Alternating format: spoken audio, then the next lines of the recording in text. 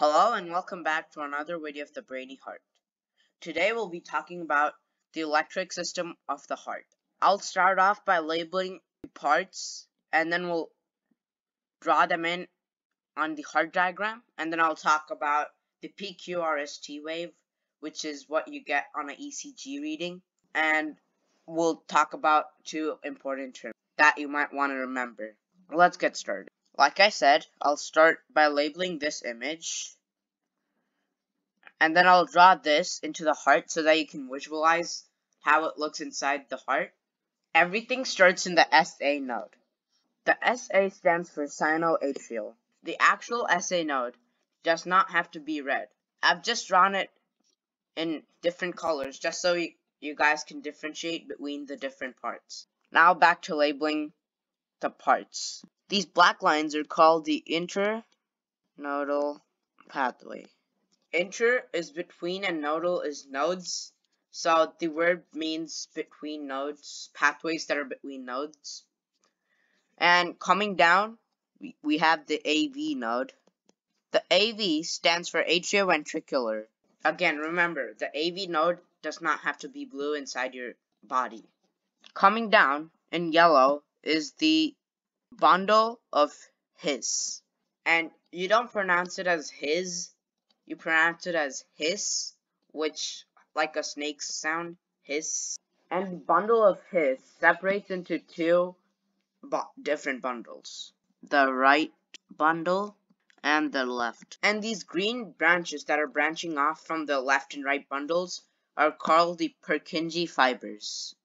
The only thing that's left is a purple line, and it is called the Bachmann's bundle, or Bachmann's bundle. Those are the main organs of the electric system. Now let's draw this in to the heart to see where these are actually located. Let's start off by drawing the sinoatrial node.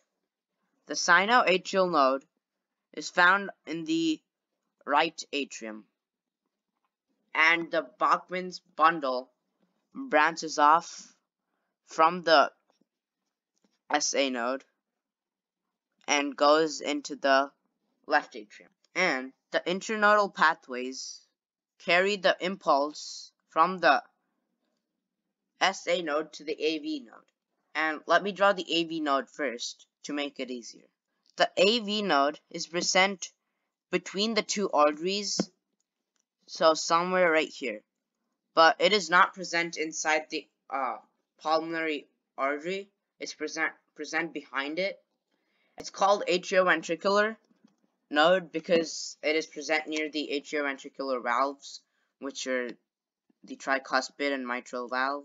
And I've drawn the AV node black here because I can't draw blue over something blue. You won't be able to see it. And now let's draw the internodal pathways.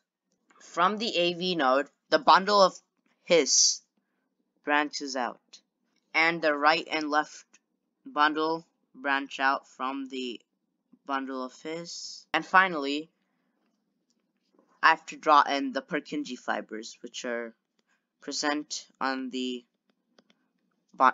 left and right bundles.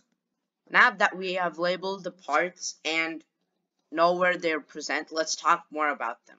Let's start off by talking about the SA node.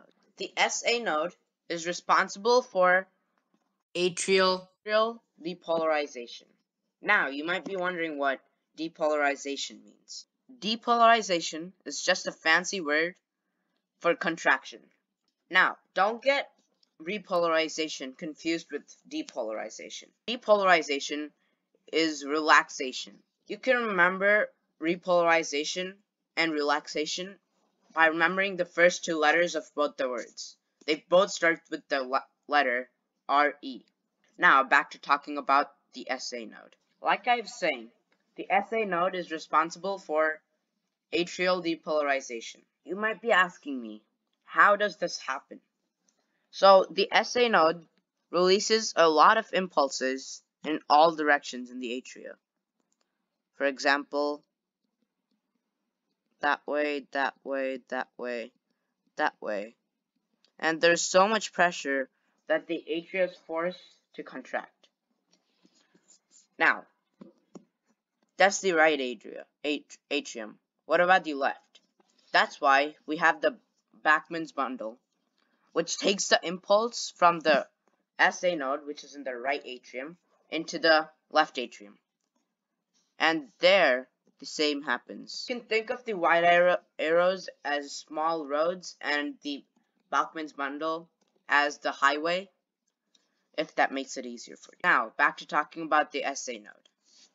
The SA node beats at around 60 to 100 beats per minute, and that is a normal heart rate. Because of that, the SA node is also called the pacemaker.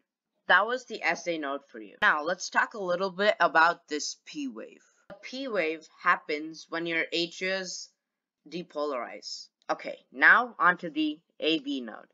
The AV node is not responsible for any depolarization. It actually creates a delay before it sends the impulse to the left and right bundles. This delay is very important. This delay makes sure that when the atrias contract, all of the blood goes into the ventricle. Not even a drop is left behind. The delay is for 0.1 seconds. This is a really small amount of time, but it's still a delay. The AV node beats at around 40 to 60 beats per minute. So if your SA node fails, your AV node will take over. And it also has the nickname Gatekeeper. Can you guess why it is called the Gatekeeper? Yes, you guessed it, because it creates a delay. That was the AV node for you. After this delay happens, the impulses are sent down the bundle of His into the right and left bundle and into the Purkinje fibers. The Purkinje fibers are located on the ventricular muscle. It is responsible for the contraction or depolarization of the ventricle, and that causes this QRS wave. The Purkinje fibers beat at around 20 to 40 BPM. So if both your AV and SA nodes fail, the Purkinje fibers will take over. This will become a very serious situation because 20 to 40 beats per minute is really low. When the ventricles contract, the blood in the right ventricle shoots into the pulmonary artery and is taken to the lungs. And the blood in the left ventricle shoots into the aorta and is taken to the rest of the body. That was all the main parts and their functions. All we have left is the T wave right here. The T wave happens when the heart repolarizes. And if you recall from our important terms part, repolarization is relaxation. So when your heart relaxes. And the PQRST wave is found on an ECG, like I said in the starting. We'll talk more about the ECG in the future videos. That was it for today's video. I hope you enjoyed it and learned from it. I'm always open to comments, suggestions, and questions. Also, check out my blog at brainyhearts.wordpress.com. This is the Brainy Heart signing off. I'll catch you later in the next video.